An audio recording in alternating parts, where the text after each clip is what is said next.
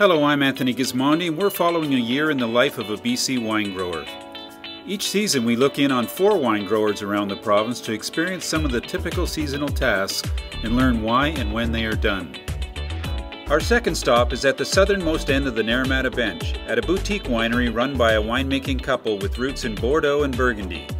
Pénélope Roche is in the vineyard, and Dylan Roche takes us inside a mobile bottling plant that's on site today.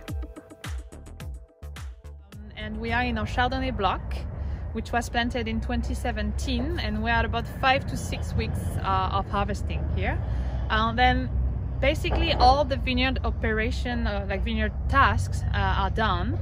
But now at this time of year, we love to just kind of arrange the canopy and remove some laterals and remove a little bit of leaves, not too much. And that's the canopy. The canopy are basically the leaf wall. And then shoot positioning consists in filling the holes in the canopy, you see. Then it's just to not lose any space and enhance the airflow in the canopy.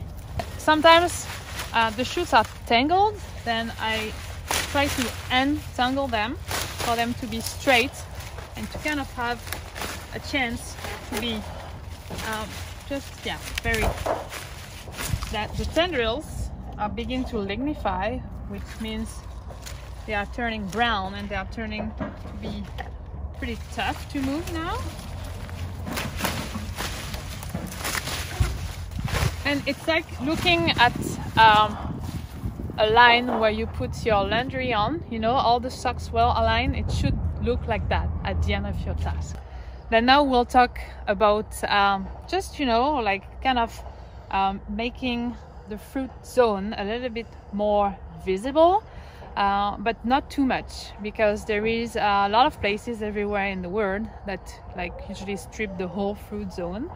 And at Roche, we try to not do that, because our style of wine, we love freshness, we love well-balanced wine, and we love to keep some acidity. Then we try to not expose the fruit too much, just a little bit. Then I will show you how we usually do that. Then there is laterals, right? It's just another bud on the shoot that's coming out usually. Then we try to remove a little bit of them. And you know, I try to not think too much when I do that. I basically do like almost like a, you know, like a random.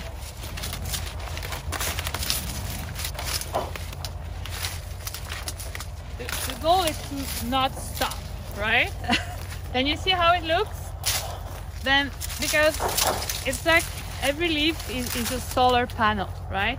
And that's like a sugar factory. And if you remove too many leaves, you kind of lose your sugar factory.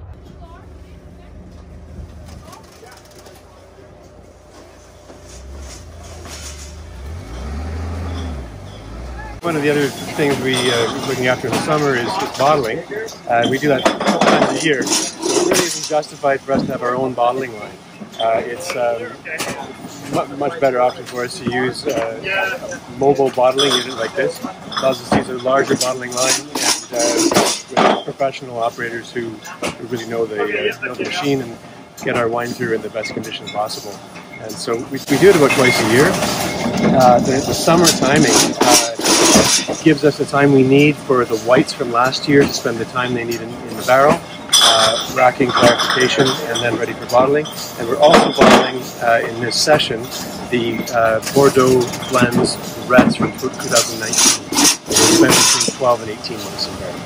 The wines we're bottling this week will actually be laid down for between 8 months and 14 months. So they're destined for future release. They get a bit of time to settle before they're in the rotation. And so it also gives us a chance to empty out our tanks and prepare for the harvest, which is unbelievably coming up in about 6 weeks. There's not a lot of downtime, and with a hot, dry summer, it's likely BC wine growers will have to harvest earlier than usual, perhaps by as much as several weeks.